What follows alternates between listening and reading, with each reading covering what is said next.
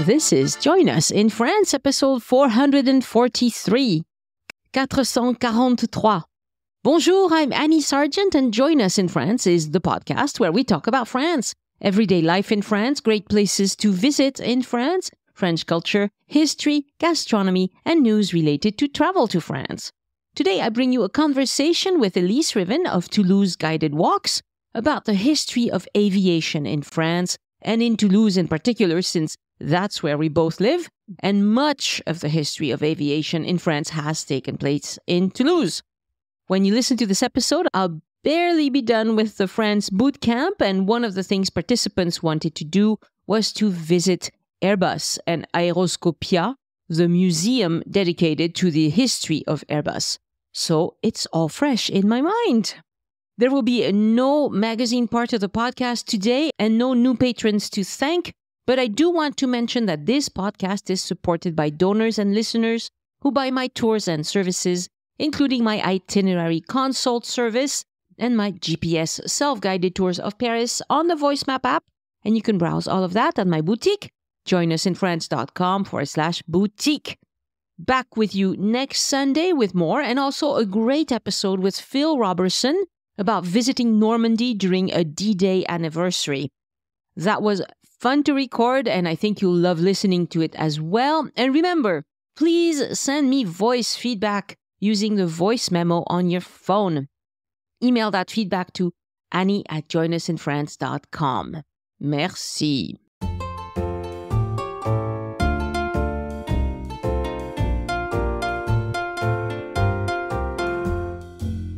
Bonjour, Elyse. Bonjour, Annie. Oh, we have an exciting topic today. We're going to talk about aviation in Toulouse. Aviation and Toulouse. Today we're talking about Toulouse and the world of aviation, which it's huge here. It's like, I swear to God, half of the people in my area work for Airbus or an Airbus contractor. Absolutely. I really wanted to check and make sure that this was one of those things I was going to say that was correct. It is the largest employer of Toulouse and the region, which includes, of course, all its subsidiaries and subcontractors.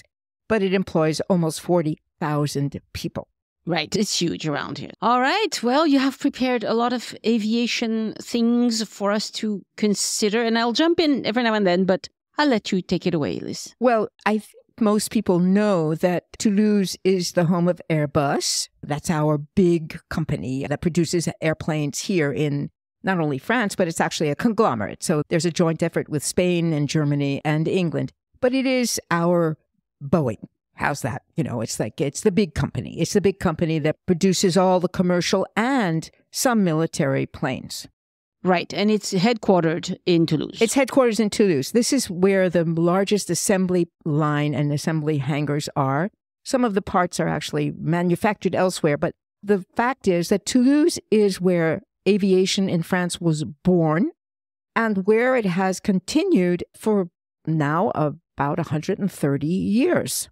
Right. And when I was young, that's when they had the Caravelle and the Concorde and all that. I grew up in Toulouse, and of course you bathed in it. Even if you weren't, my dad didn't work for Airbus, but he worked at some of the facilities because he was an electrician who specialized in installing big machines. And so he was at lots of Airbus facilities over the years. It's very interesting because doing the research on this for the history of it, I knew that it had started in the region of, or in and around Toulouse, and that it is really the home of aviation, but it had its ups and downs. But right now, for instance, for visitors who come to Toulouse, there are several places that are fascinating to visit, and they are really worth it because they give you an overview of the whole history of aviation. And of course, you can go and visit Airbus Industry, which is a place where you do have to reserve ahead of time because they're very strict about the identity control. They're always worried about industrial espionage and things like that. But you can visit the assembly hangars. You can actually see the people working on putting pieces of the plane together. Right. And I should say that even as a subcontractor of Airbus, which I've been at different times of my life, you do need a lot of clearance to enter the facility. Okay, getting a badge is, even a visitor badge, takes some effort. It takes some effort, but it is fascinating if you want to actually see that. Next to it is this new museum that opened just a number of years ago. I don't even remember how long ago, but not that long ago, called Aeroscopia. And it is wonderful because even for somebody like me who has flown a lot but now gets very nervous in an airplane, it's really fun. You see an example of every kind of plane, just about from the beginning right up to the last 380, which now no longer flies. No, it flies. It is not being produced, but it flies. Oh, that's right. It still flies in Asia, I believe. It flies anywhere they have bought it. It's just that they don't produce it anymore, but they still service it. It's in operation. It's a beauty anyway. It's just a beauty. And my pride and joy is a photo of me in front of the controls of a Concorde. That's the closest I'll ever get to flying in a supersonic plane, let me tell you, you know. It's really neat. It's a very, very interesting and well-documented museum. And it's great for young people. It's great for adults. And you can go in and out of almost all of these planes, which is kind of fun to do. There's also a small aeronautic museum that just opened up at Montaudran. Yes. Montaudran. I don't know why. It always sticks in my mouth. And that's because that was the very first airfield here in Toulouse at the very beginning of the 20th century. And my dad worked like a stone's throw away from the airfield. And that was where he worked as an electrician. Yeah, when he put together, so when you're an industrial electrician, you put together all the inputs and outputs in a big old box, and he worked on these, and then he went and took that box and installed it at the factory. And so he did all the prep work at Montaudran. That's really cool. That really is. And now we also have a museum that has a lot of interactive stuff, which is really good if you're doing a visit with your family or if you're interested in space. And that's called the Cité de l'Espace, because on top of the history of aviation, thanks to the history of aviation being in Toulouse, from there, it grew to be also the center of all of the aerospace research and industry. So there are several different places that are really good to visit. And they give you a real overview of all of the things happening in France since the beginning of the 20th century, basically. Yes, Cité de l'Espace is very cool. I haven't been in many years, but there's a lot of stuff you can see. So when they decommission stuff, they put it at the Cité de l'Espace and you can walk through it. They have a lot of exciting stuff there, and I need to go back. You can actually sit inside a satellite in a space capsule. And let me tell you, all I needed was 2 minutes inside it to know that would not have been for me. I probably wouldn't even fit in there, would I? Oh, yeah. You would just have to pull your knees up a little bit, I think. But it's fascinating. It really is. So there is a lot in and around Toulouse that is inspired by or based on the history, of course, of aviation. We even have a hotel right in the center of the city, the Hôtel des Grands Balcons, which was the pension, which is kind of like a rooming house for the first experimental pilots at the beginning of the 20th century. So there are little tidbits everywhere that give us an idea that this is the home of aviation. So, of course, we all know that since the beginning of time, humans have been fascinated by flying, by birds. It turns out even before people like Leonardo da Vinci, I found out by reading one of these texts online, in the 800s under the Andalusia, when that was the, I don't know if you call it a kingdom or whatever you want to call it, that was in most of Spain, there was a man who obviously at the time was the scientific mind of the era who put on wings made of feathers and jumped off a hill. I mean, and he apparently lived to tell about it, you know? Okay, so you're more the scientific one than I am, but the reality is, and it is interesting to have really done this reading, is that until really the middle of the 19th century, when there was a fascination with the idea of flying, but mostly it was done with the concept of hot air and balloons and things like that. The thinking was not in terms of a mechanical way of moving an object that was heavier than air, into the space. Right. So, I mean, if you observe birds, they fly, and it seems like a miracle that they fly, right? But if you try to put wings on a human and flap our wings. It does not work. Well, I think you get tired very quickly. It's just flapping a lot, Well, we're way too heavy. I mean, birds have hollow bones, and it's just funny to see to think of all the people over the centuries that must have tried this. It's just insane. But in France, we had a lot of pioneers of aviation in a way, but they were doing lighter than air flight, which means hot air balloons. We were fresh out of the gate with the hot air balloons. Had a bunch of them. The French are filled with hot air, no? No, I think there's some to that. But yeah, so lots of hot air balloons in Paris. Even in the Tuileries Gardens, did you know that they set up hot air balloons and you could pay some money and go up in the balloon? Was this in the 1800s? Yes, yes. Well, would you go up in a hot air balloon? No. That was a very clear and definite answer. It's like, hell no. No. Would you have gone in a blimp? Probably not. Probably. No, I know my limits. And definitely that's my limit. I'm not. Je suis pas téméraire. How would you say that? Not courageous, really? I'm not brave. For that kind of thing. No, I am not brave. So you wouldn't do a Delta plane? Oh, no. Well, I'm asking you, but I would never do any of those things either. So there you are. I wouldn't do a zip line. No. I think it's actually an amazing miracle of human ingenuity that planes exist and they actually fly and they get these heavy things off the ground and they go across the oceans. I really do think that, So that's the funny bit is I am not at all afraid in planes. At all. Not a bit. But they have to be big enough planes. Yeah. For me, size matters when it comes to planes and boats and things. I do not like being on a tiny boat. Uh-huh. But I don't mind at all a huge cruise ship. Same with airplanes. The bigger the plane, the easier it is for me to get on there. Well, it is a fact. I mean, I have 2 or 3 times in my life flown in a 2-seater, twice here in France and once in the United States. I have to say, this is the truth. Once I took a half of a tranquilizer before I went up in the air, but I had such a great time because I wasn't scared because I had taken half the tranquilizer. And it was really pretty to look down and see the fields and everything. But it is a fact that the larger the plane, the less you feel it, which is the irony of it. When you're inside it, you don't feel it as much in the big. I've flown the 747s a lot. I have flown the 380 several times, and they are wonderful because you feel it much less than in a smaller plane, Yeah. But still, if I think about how heavy it is and what will happen if it has to go plop, then it gets me a little bit nervous. We're making everybody nervous now.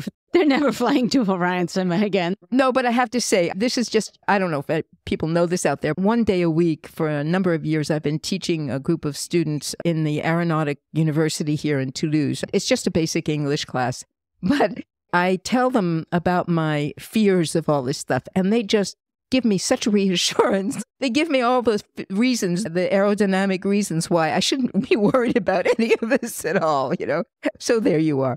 Planes work very, very, very well. They do work very well. So let's come back to Toulouse and aeronautics. So, of course, in Germany and in England and in the United States by the 19th century, there really were lots of people who were experimenting and really obsessed with the idea of making humans fly, of the idea of how can we use the air to get from one place to another, really the idea of transportation. And of course, most of it was done with the idea of hot air and balloons and the equivalent, which was a blimp a little bit later. And there were still people who were obstinate and really trying to make these enormous wings and fly. And most of them made little bleepy leaps, like a jump on the ground, These leaps. They would measure, some of them, they would measure how many feet between when they tried to flap their wings and when they actually landed on the ground.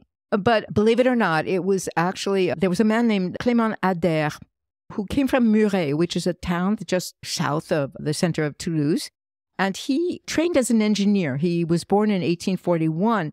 And he was fascinated by the idea of invention. He was really an inventor. He was one of the first people to make what would I guess be called like ball bearings and things like that. So he really had the mechanical engineer spirit in every sense of the word. And along with his work, it became his obsession to figure out how to make a flying machine. And he was one of the first, as you get towards the end of the 19th century, who really, I guess, maybe by experimentation, I really don't know, I came to understand that what was needed was to create basically a mechanical machine that would lift something that was not just hot air. So we're talking really about machines with propellers and some kind of engineering right, thing. Talking heavier than air. Heavier than air, right.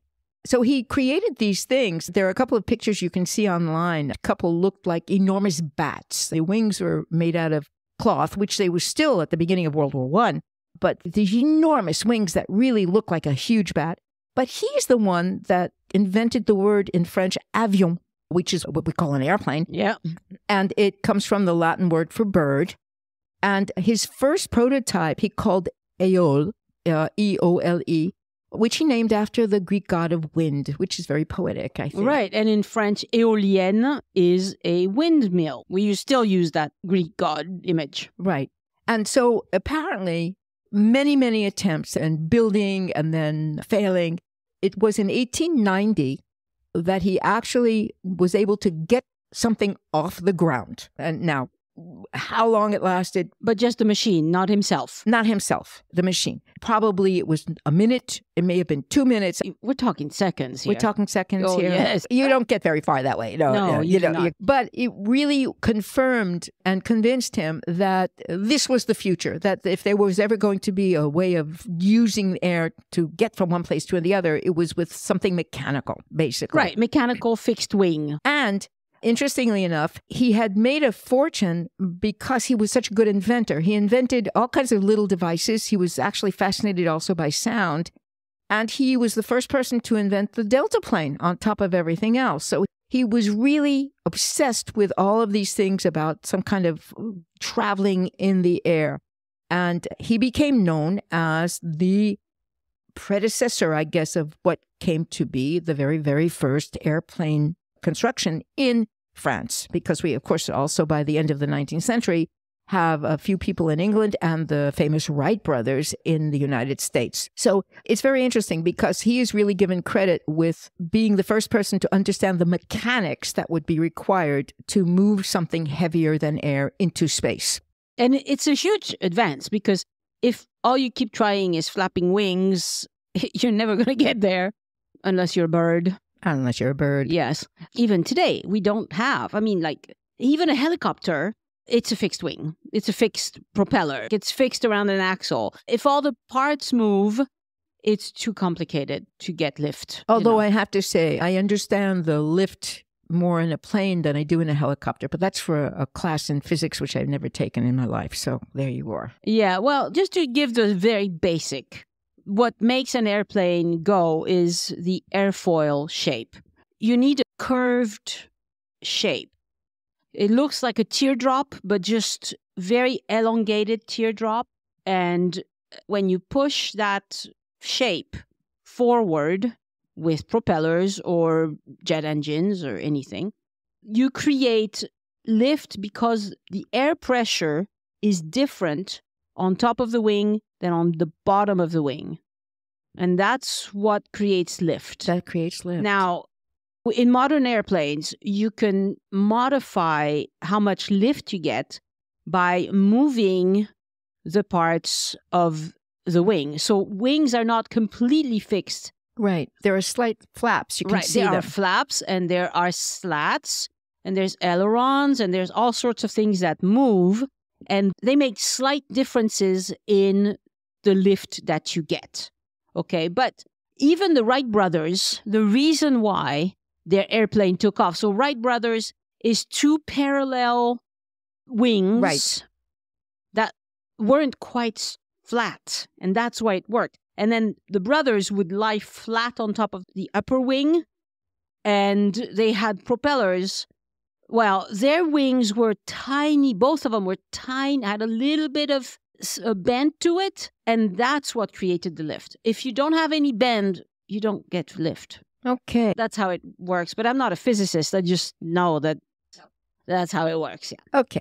So the next man, who is someone extremely important, who really is the person responsible for making the industry of aviation so important, particularly in and around Toulouse, is a man named Pierre-Georges Latécoère.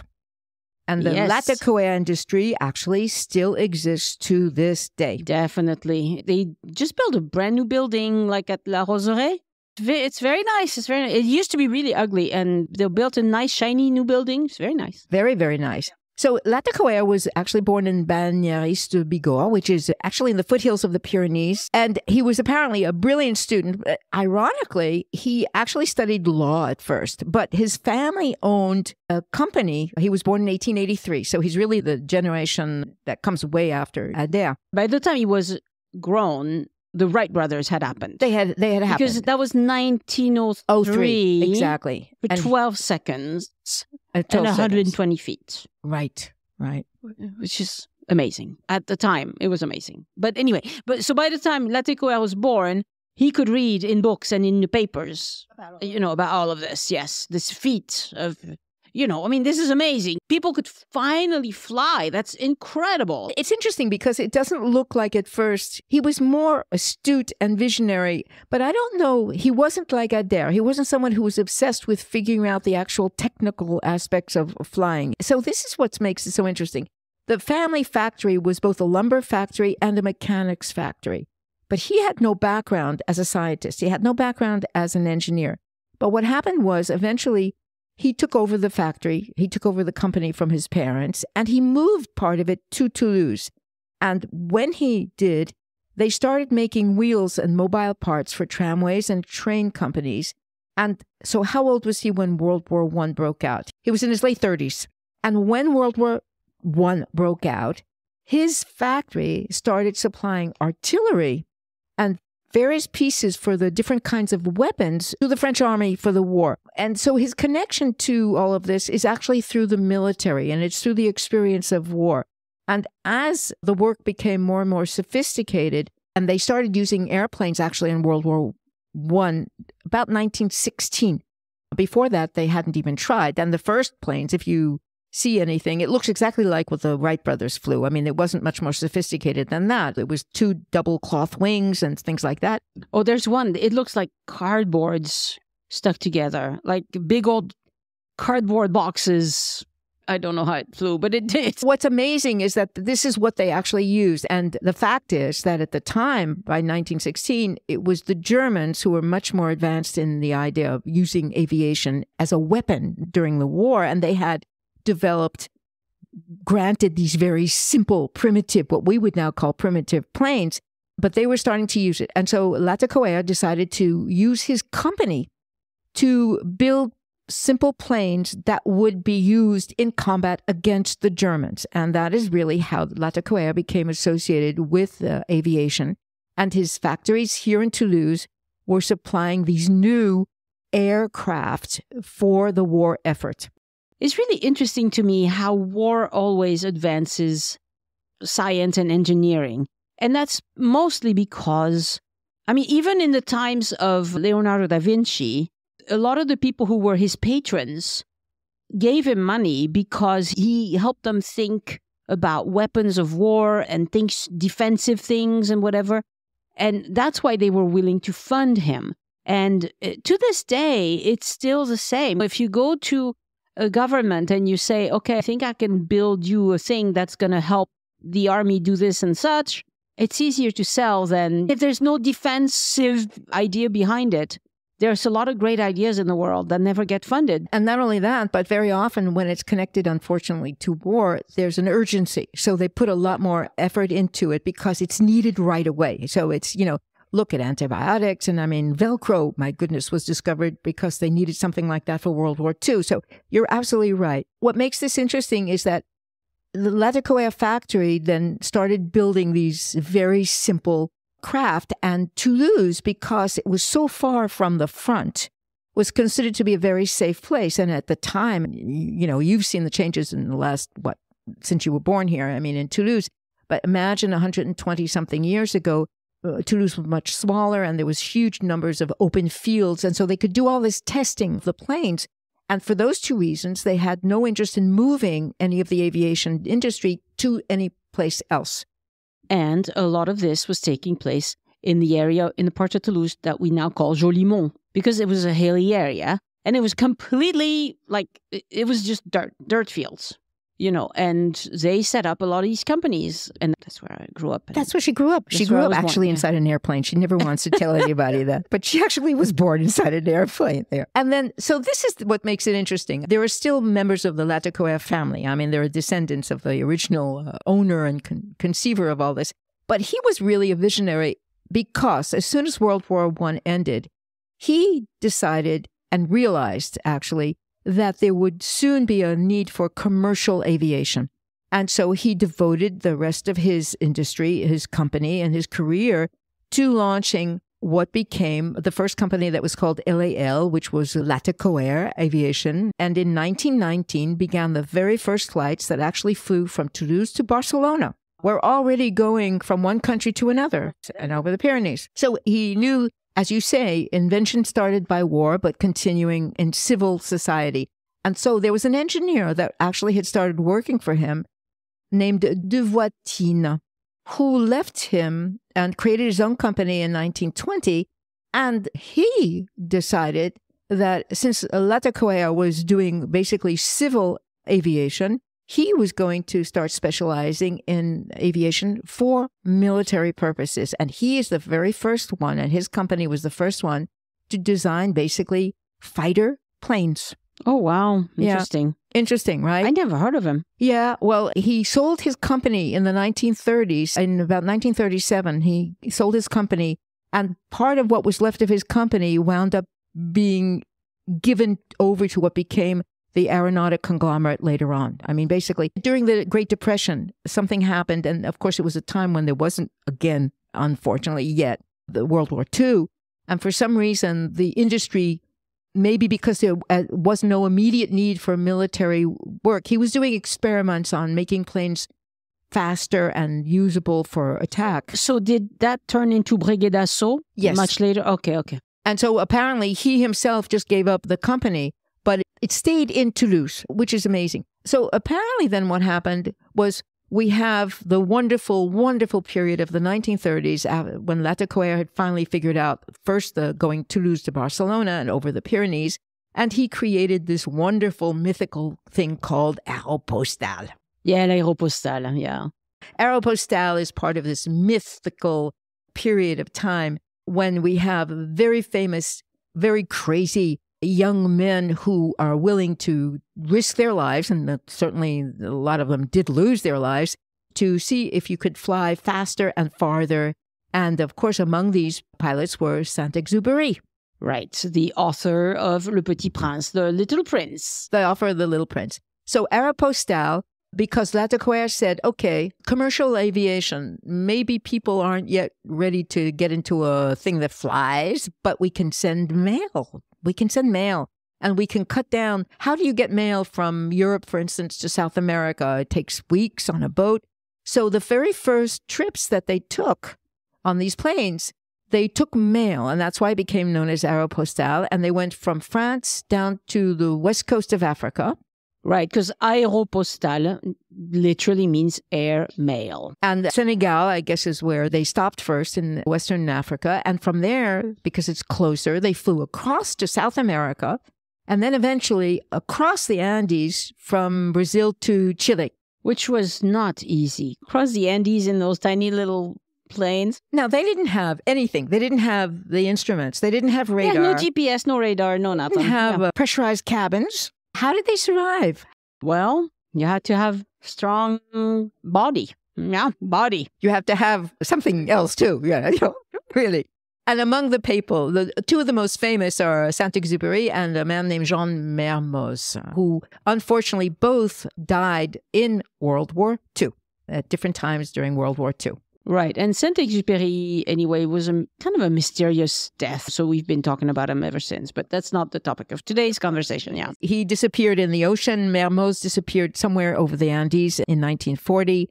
Whether it was connected specifically to what was going on in the war or not, we'll never know. But they created the myth that has stayed with us for so long about these brave, crazy, crazy pilots who dared do the stuff that it's the equivalent of the first astronauts going to the moon, basically. Right. Exactly that. Yeah. And we still haven't had that for underwater we've had a lot of pioneers that do really daring things, but we haven't had the craze for underwater exploration the way we've had it for space and for airplanes. But it'll come eventually. But I guess for some reason, humans, maybe because it's easier to watch birds than to sit and try and figure out how the fish work under the water. I mean, really, it's like we look at the birds all the time. You can watch them spread their wings and stay in the air. There's a certain fascination with all of that. Definitely, yeah. Birds are amazing. So anyway, Aéropostale was the great mythical period between the two great wars. And for anybody who's interested, if you really want to see a very almost kitschy but really fun, old American movie. It was made in 1939. There's an American movie made by the director Howard Hawks. And the movie is called Only Angels Have Wings. And it's really a somewhat romantic take on Aéropostale. And it is really great to watch.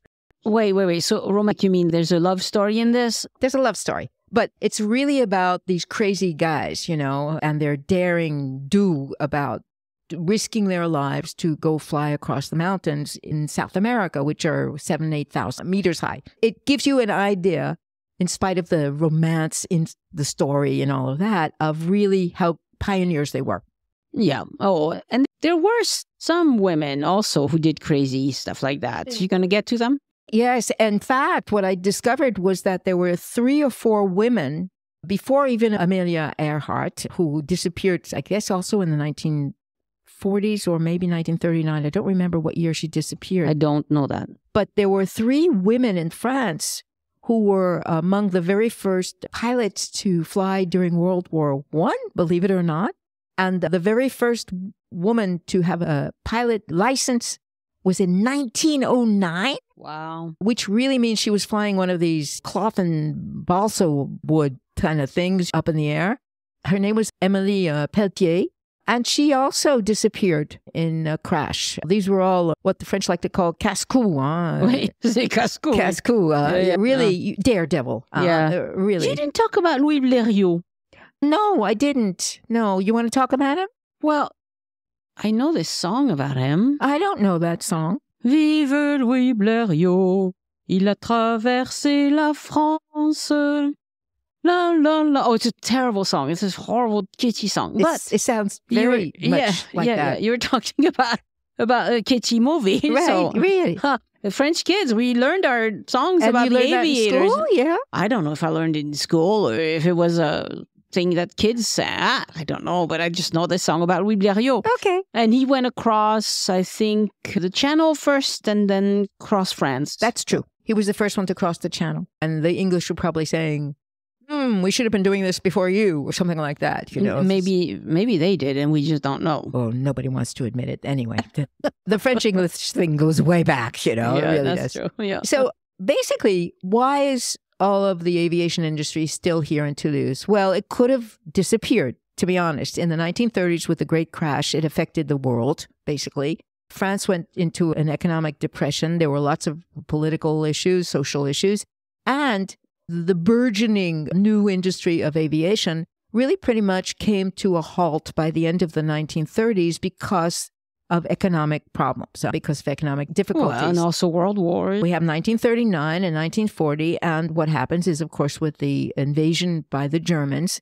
what does happen is that the Germans, besides having already advanced their aviation industry back home, they take over pretty much all of the factories, and they use all of the natural primary resources in France for their own purposes, to make planes for them, for their military to fight. And they do a lot of forced labor. So it was a very black period in not only the history of France, but it certainly was in the history of French aviation and its industry.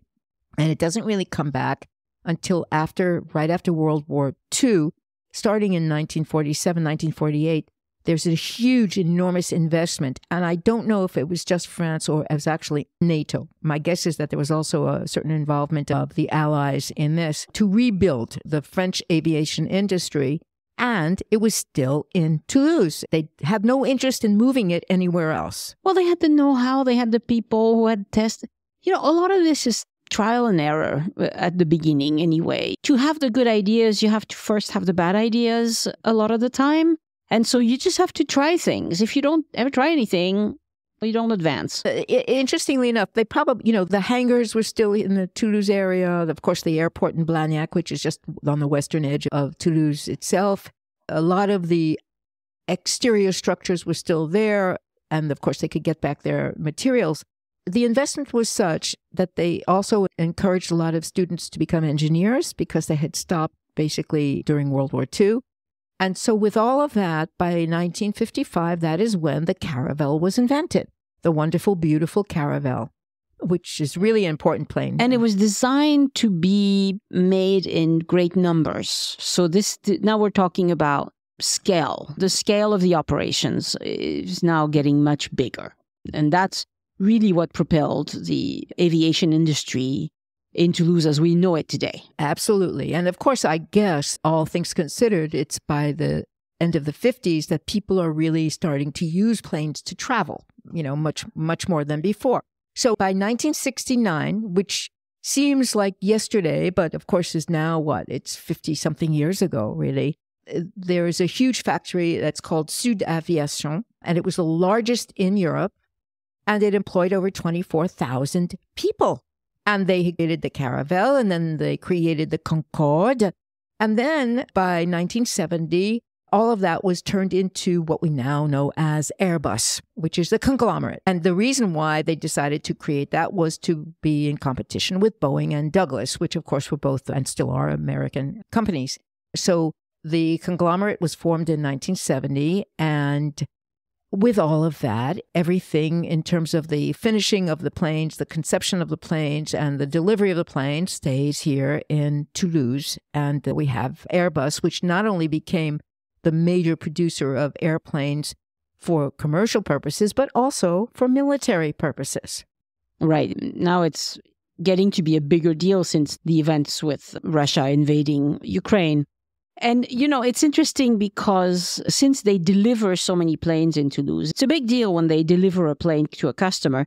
And they do this almost daily. And what happens is they take the customers on an inaugural flight on this new plane. And all of these inaugural flights fly between Toulouse and Albi, which means they fly over my house.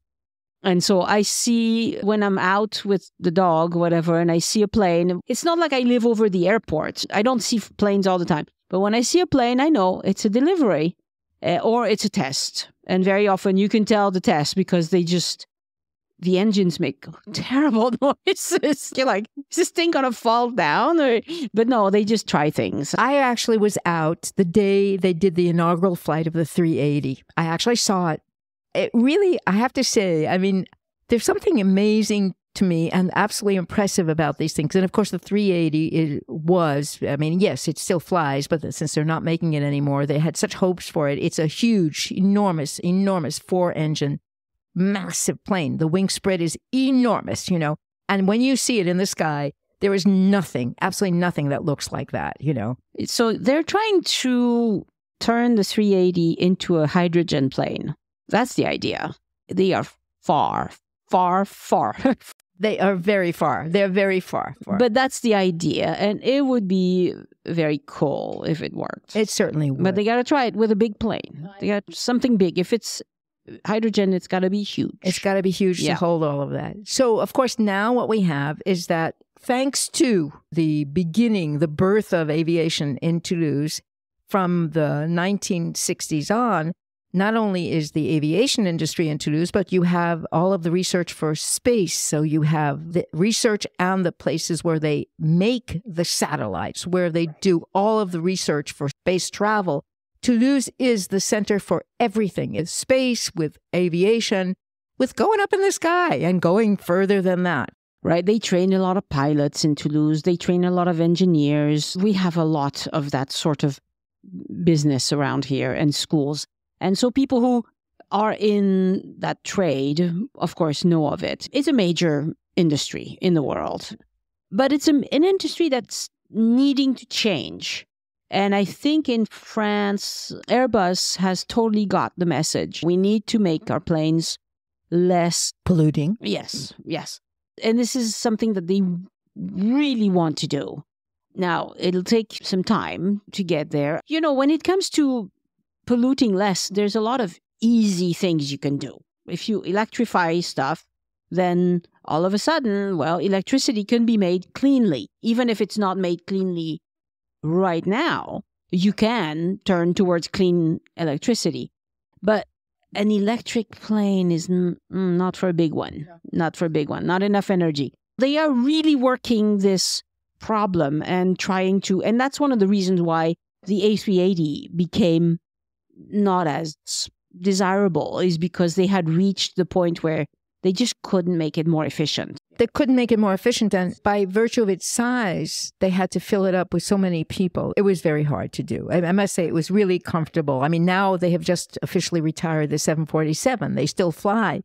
But just a few weeks ago, there was a huge article about how that's it. It's gone. It's in retirement. In terms of production, that's it. This is something that's important. But when there are problems with airplanes, no matter if it's an Airbus or a Boeing plane, people here are palpably sad about it. Nobody here gets giddy because Boeing is running into some production problem. That's not how it works. You know, these are people who want the airplanes to fly and do great. We don't want incidents. We don't want problems. The mentality here is very much like, let's make this industry better rather than, let's like, oh, your airplane is dumb. No, that's childish. There's none of that. No, talking to my students, which is very interesting because it's always interesting. I kind of like play all of this off of them, bounce off these ideas. And, you're absolutely right. Airbus is very much oriented towards new things in experimentation. And it's really fascinating. The number of engineers, the number of people who go to the schools here are enormous. It's a very big, widespread kind of thing. The whole campus is really fascinating to visit.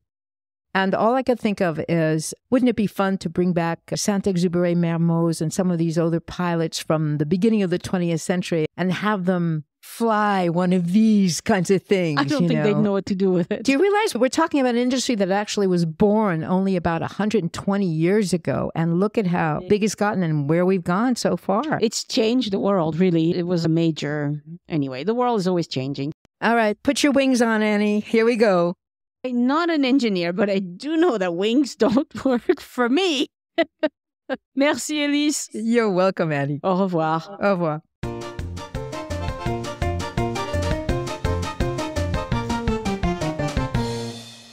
The Join Us in France travel podcast is written, hosted, and produced by Annie Sargent and copyright 2023 by Addicted to France. It is released under a Creative Commons Attribution, Non-Commercial, No Derivatives license.